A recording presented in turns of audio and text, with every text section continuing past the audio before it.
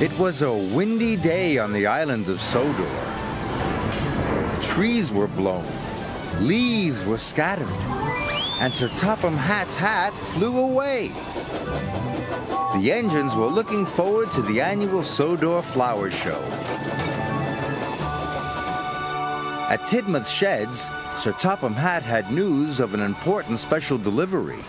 It must get to Maithwaite Station before the world-famous opera singer Alicia Botti arrives, he boomed. Alicia Botti was coming to open the flower show. The engines were very excited. They all wanted to collect the special delivery, but Sir Topham Hatt gave the job to Percy. Percy was delighted. But after Sir Topham Hatt left, Gordon and James were sniffy. "It can't be that special," boasted Gordon, "or Sir Topham Hatt would have sent me." "Or me," added James. "A red engine would be just the thing." Percy wondered what the special delivery could be. He steamed out of Tidmouth as fast as he could.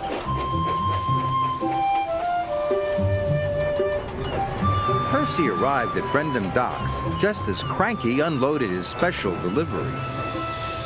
Percy was disappointed to see it was a roll of carpet. "What's so special about a carpet?" he wheezed gloomily. "Maybe it's a magic carpet, me hearty," said Salty. "I've heard tales of carpets that can fly." "Do you know any magic words?" said Salty. "You mean like please?" asked Percy hopefully. "No, Percy," said Salty. "Other magic words like hey presto, hocus pocus, and abracadabra." Cranky had lowered the carpet onto Percy's flatbed. "It doesn't look very magic," said Percy sadly. But as Percy puffed away, the carpet unrolled, as if by magic. Percy puffed as quickly as he could.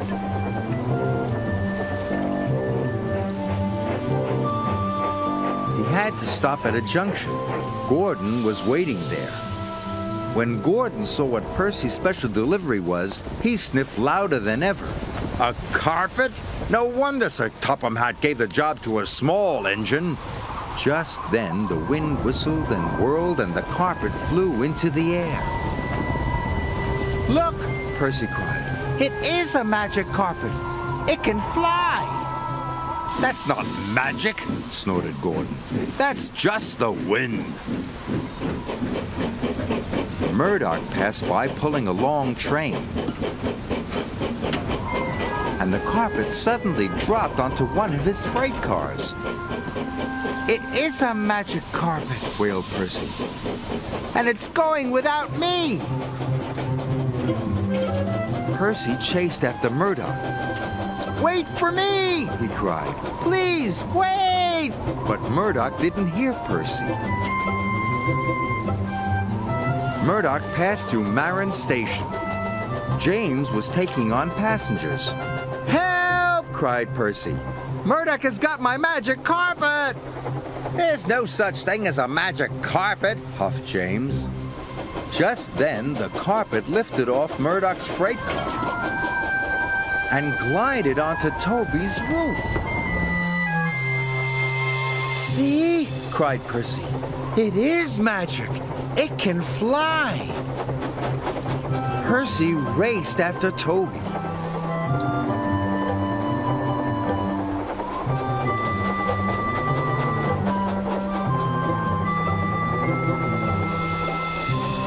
Until finally, Toby pulled into Kelsthorpe Station. Percy pulled in as fast as he could. "Wait!" cried Percy.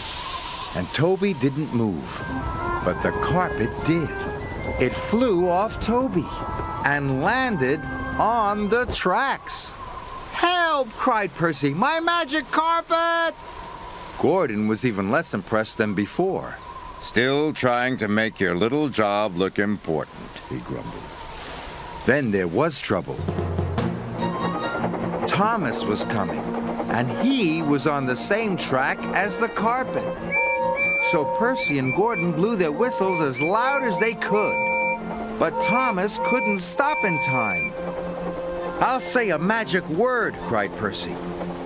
"Hey, presto! Hocus pocus! Abracadabra!" But the carpet didn't move. "Please?" puffed Percy hopefully. Suddenly, the wind whistled and the carpet flapped.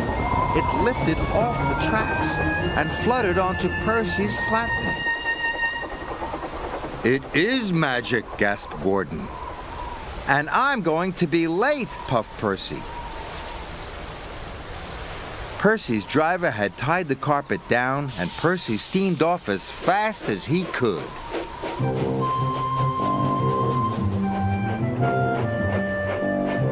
Percy puffed into Maithwaite Station. Sir Topham Hatt was waiting for him. Percy told him about the magic carpet. "It tried to get away," he gasped, "and caused confusion and delay." Sir Topham Hatt laughed. "There's no such thing as a magic carpet," he boomed.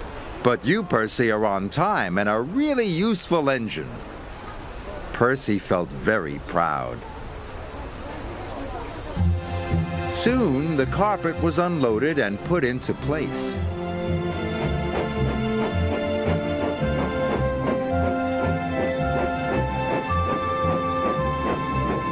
Gordon arrived with Alicia Botti.